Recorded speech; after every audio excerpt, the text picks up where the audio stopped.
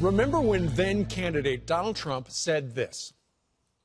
My opponent wants sanctuary cities. But where was the sanctuary for Kate Steinle?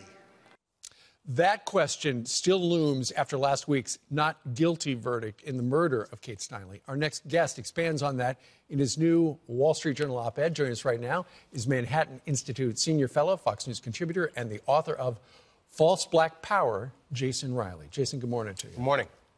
You know, Friday morning we woke up to the news. People were shocked. How could that person not have been found guilty of her killing?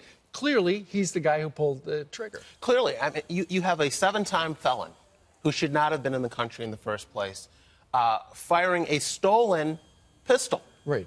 And killing someone, and he essentially gets off with a hand slap, I think, if you ask me. I mean, the jury went so easy on him. I just think it has a lot of people shaking their heads saying, how could this happen? The last line of your Wall Street Journal column is so provocative. You say, Kate Steinle may also have been a victim of ideological-driven jurors looking to send a message to the president.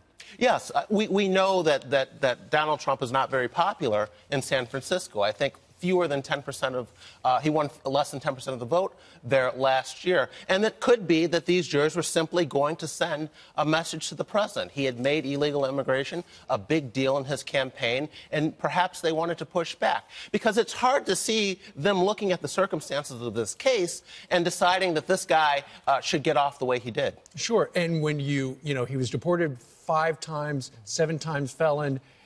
He shot the gun 3 times, and then initially, I think in the first police report, he said, I was shooting at the SEALs, and then I threw the gun into the water. Yeah. The other thing to remember here is this. This guy did not slip through the cracks. It's not like someone in San Francisco screwed up when they released him. That was the policy, Steve. And the real tragedy here, or the additional tragedy, is that it remains the policy. San Francisco is not changing its policy. He would be released again today. And as the President of the United States said when he was a candidate, where was the sanctuary for her? Exactly. I think it's reasonable for Americans to think that our immigration policy should promote the safety of Americans over the safety of foreign nationals. And that is not what was done in this case. Read all about it in the Wall Street Journal. Jason, thank you very much. Really interesting column. Thank you.